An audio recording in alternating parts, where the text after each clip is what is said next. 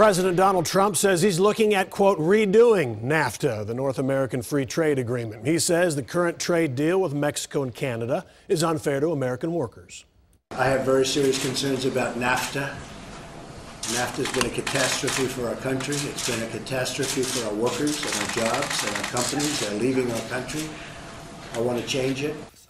The president made those comments during a meeting with Harley-Davidson executives and union representatives. Mexico says it's willing to negotiate changes but won't accept import quotas or other trade barriers. Fox 4's Sean Rabb today sat down with the former U.S. Trade Ambassador Ron Kirk, former mayor of Dallas as well. You talked with him about a number of things.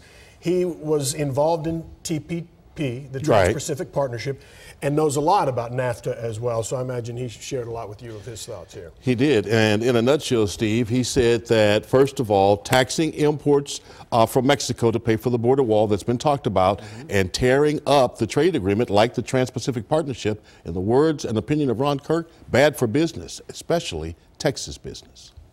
Trade is huge for our economy. Former U.S. Trade Ambassador Ron Kirk thinks President Trump's tough talk on trade is wrong for Texas. We lead the country in exports.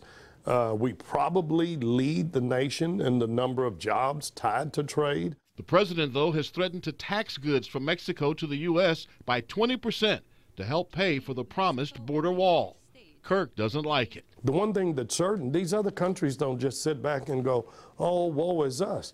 They're going to retaliate. Every time we have taken trade steps that were deemed to be negative or protective of our U.S. industries, another country has retaliated and some other industry was hurt by that. So that's one of the reasons I think it's such a bad idea. Last week, President Trump pulled America out of the Trans-Pacific Partnership, a trade agreement with 11 countries. Great thing for the American worker, what we just did. Ron Kirk disagrees. Contrary to what most people have been sold, most of these trade agreements are decidedly to our advantage because we're reducing tariffs on American goods from sometimes 75 to 125% down to almost zero. So that means they can afford to buy what we're selling. We're already buying their stuff. Kirk feels like pulling out of the TPP will not help but hurt American workers. If you're an American farmer, rancher, business person, manufacturer, we're still going to have to sell our goods at greatly increased tariffs versus our competitors. And you know what's going to happen on that. We lose. And despite everything that we've heard through the political campaign season, Ron Kirk says that the American economy is still the most dynamic economy in the world. Mr. Kirk, a Democrat serving the Obama administration, don't know how that factors into his thoughts. Let me ask you a question, though.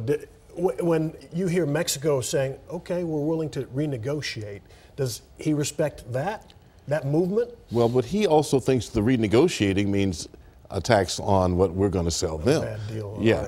You know, understand, oil from Mexico is the biggest factor that comes in here, gets refined, goes back to Mexico, comes back here as plastics, comes back here as parts for computers, comes back here in many different fashions. Stuff that we, Mr. Kirk feels, would also be hit with a tariff on. All right. Thank you. Sean Okay. Rabb, thanks.